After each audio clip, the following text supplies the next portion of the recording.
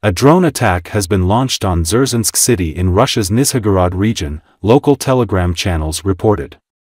Ukrainian kamikaze drones hit a military plant. As a result, an explosion occurred in the factory area.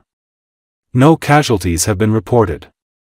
The plant, which is one of the largest defense industry enterprises in Russia, produces explosives, shells, equipment for mining and oil and gas industry, seismic and geophysical fields. The plant is included in the Western sanctions list.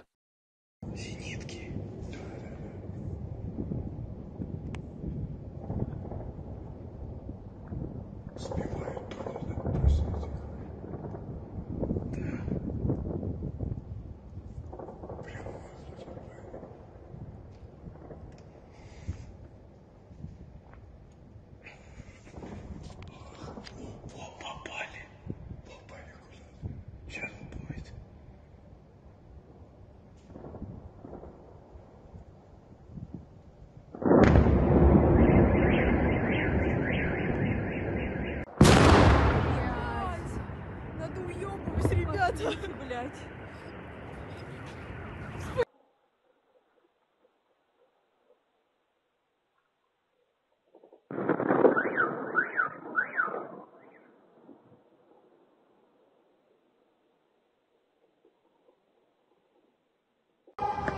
Вот он лежит, блять. Осколок.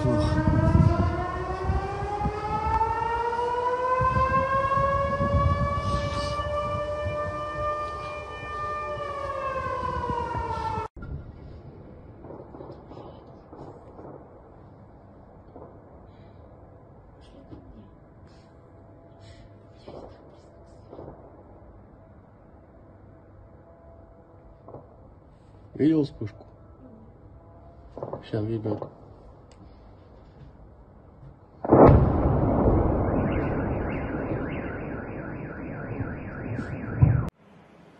Всем здорово, всех горячо приветствую. Ну что, друзья, на дворе 20 октября 2024 года. Вот и до города Дзержинска долетело, можно так сказать. Только что на завод Свердлова обрушилась атака дронов. Были взрывы, причем такие не слабые. Они до сих пор продолжаются, по сути. Где-то примерно я насчитал 14, по крайней мере, дронов. Вот, сейчас слышно, стреляют на территории завода. Сбивают эти беспилотники, но они все равно долетают. Где-то 7 долетело уже до самой цели.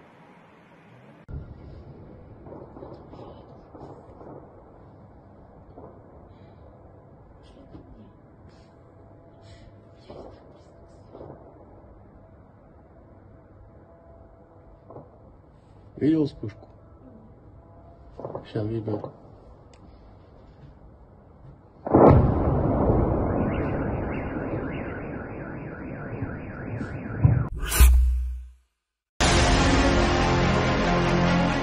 Former defense minister of the so-called DPR, Igor Strelkov-Girkin, who was found guilty of public calls for extremist activity, sent his comrades a letter from the colony. In it, the terrorist sums up this year of war, since, according to him, there is very little time left before the autumn off-road conditions begin, and in all likelihood, the summer-autumn campaign can be considered over.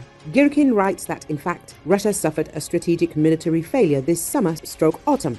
We failed to implement the plan for a broad offensive on Kharkiv, for which forces, resources and reserves had been prepared for a year, and then we missed a blow, although not too strong, but very painful, with the transfer of ground operations to our own territory. But the most important thing is that we lost time, he writes. Girkin predicts that after the humiliating slap on the nose near Kursk, there will soon be new ones, which could lead to Belarus being drawn into the war.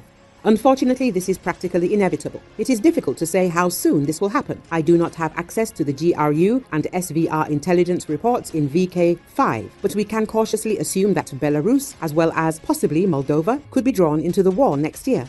The participation of Poland and Romania is not excluded, although without a declaration of war, I believe, Girkin said. Recently, NATO's Secretary-General Mark Rutte sharply criticized Belarus for its role in supporting Russia's war effort in Ukraine, telling reporters that Belarus is enabling Russia at the expense of its own population.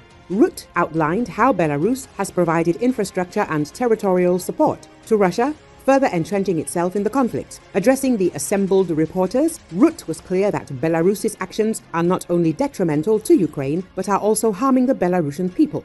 All evidence is that Belarus, that Minsk, is supporting Russia in the war effort with infrastructure, with territory, and at a cost to your population, Rutte said. Rutte also made clear that Belarus is not acting from a position of strength. He explained that Belarusian President Alexander Lukashenko's alignment with Moscow is weakening the country as it continues to provide crucial support to Russia's military operations in Ukraine.